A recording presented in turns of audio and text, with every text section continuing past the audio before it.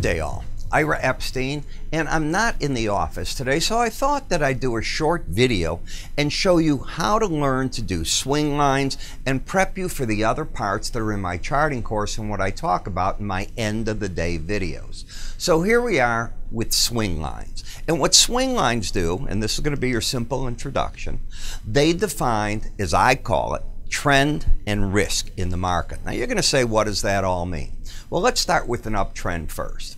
An uptrend, as I define it, is a market pattern whereby the chart pattern is one of higher highs and higher lows. You see that? But how do you see that on a chart, right? So let's assume we get a line coming up just this way. We'll call that Monday. So we had an up day on a Monday. Then the market, I'll move that over for you, slips back. And on Tuesday, we get the market coming down. What do we have right here? Well, we have an apex, I think you'd agree. And that apex is going to be what I call the rally high. Now, I'm using Monday and Tuesday. It could be a 5-minute bar chart, a 15, it doesn't matter. The concept is we have that. The market goes up Wednesday, falls back Thursday. Obviously, I'm drawing these days so they're easy to work with. We have another rally high, and we know these after the fact. Swing lines are not predicting where the high or the low are going to come in. They're telling you after the fact what you've got. And I do teach you that during the day you're able to pretty much predict that because of how it works. And in this case, I'll put a third rally high on the market. So now what do we have? You'll notice that each rally high is higher than the one preceding it.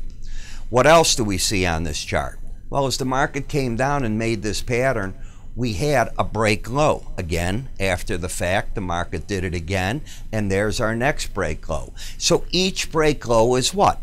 It has to be higher than the one preceding that one. So we have a pattern of rally highs that are higher. We have break lows that are higher, and that is how you have an uptrend. Now, how do you define the risk with that trend?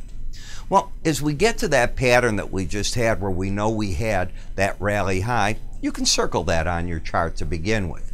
Draw an arrow that is exactly horizontal, exactly. There the market comes back up to it, you can see right here. If the market gets through that number, you're in what? A pattern of a higher high and most likely a higher low. I'm assuming that for you. Right through here. We'll call that the break low, right? We had that before. The difference of one tick over the previous high to one tick under that break low is what I call the risk in the market, so on and so forth. You'll see how those patterns move right on through that, and that is where I define those differences being the risk associated with trying to catch the uptrend. I hope that makes sense. The downtrend is the flip-flop of it.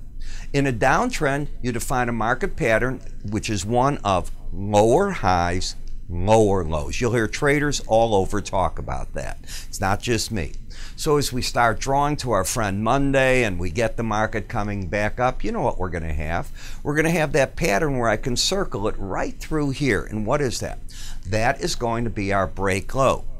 Then, of course, we move on Wednesday and Thursday, and lo and behold, we have a lower break low, so on and so forth. Let me step here and not trip over myself. And the key here, and I'll walk over this way so you can see it. As long as the previous rally high is not taken out, the trend remains down. So you don't want to take out that high, you didn't want to take out that high. And there's your rally highs. Now, how do we define risk in it? It's pretty simple. It's the same thing. We had our break, a bounce away from it. So there's our low point. The market moves on. We have that horizontal line. It's that exact number, but one tick under it. Could be where traders initiate shorts. I'm not saying you will, but you've now got your trend. You've got, in theory, the lower highs, lower lows. If you enter here, your risk would be one tick over the high right through there, and I'll define that as the risk in the market, so on and so forth. It's really that simple. And doing it and working with it is easy. You know, I wrote a pattern called the swing line, and it does all this for you on the chart. So this is how I define risk. This is how I define trend.